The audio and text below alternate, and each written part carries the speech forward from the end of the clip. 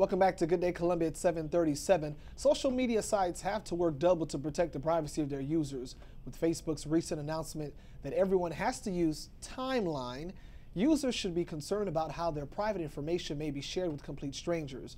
Joining me now to talk about this privacy issue is the owner of that computer store in Irmo, our tech expert, Stephen Mion. That's Stephen. me. Yes, it is. Good morning. Can I have your autograph? You can. All right. I get a picture. I'll sign it. It's cool.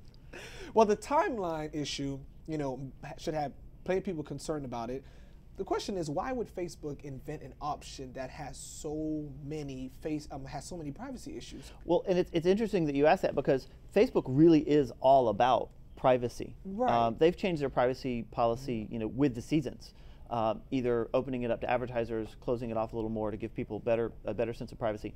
Timeline is interesting because it doesn't specifically affect privacy in its policy, but depending on how your privacy policy settings are now, when you are forced to move to Timeline, and a lot of people have done this voluntarily, some people love it, some people hate it, yeah. it can open up older stuff to the world, to the public. Oh, that's what some people don't want, like the older stuff. Right, because there may be some stuff that, you've forgotten about it. That was a couple years ago, and it literally tracks from when you signed up to Facebook up until now. Wow, that's pretty interesting. Now, Google announcing privacy changes as well. We've been hearing about this on and on. How is that going to change us when we use Google? Well, it's a different kind of animal than the Facebook thing. Google has over 60 online services. There's Gmail, there's your Android phone, there's Google Plus, G Plus, there's YouTube, the actual Google search, people use that too. And what they've done is instead of having over 60 privacy policies, they're going to combine them all.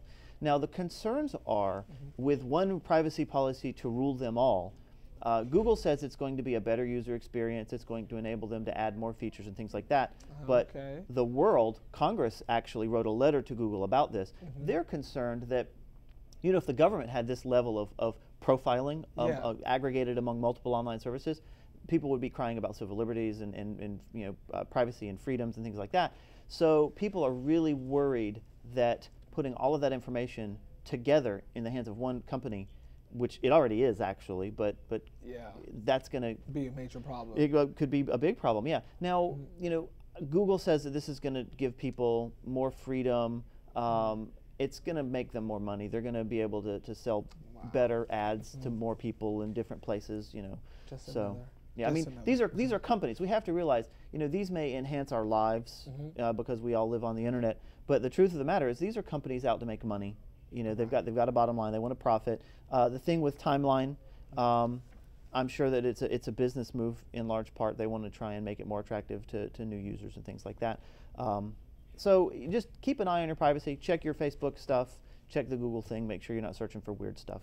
Wow, running out of time. I wish we could be able to talk to us about the Forget Me Law. Really short. Oh, the Forget Me Law. What is this about? What? We'll talk about the Forget Me Law next week because that's really some interesting stuff. It's actually governments kind of combating this this whole privacy thing online, giving people some more protections. Okay, all right. Our tech expert, Stephen Mion, thank you so much. Thank you for having me.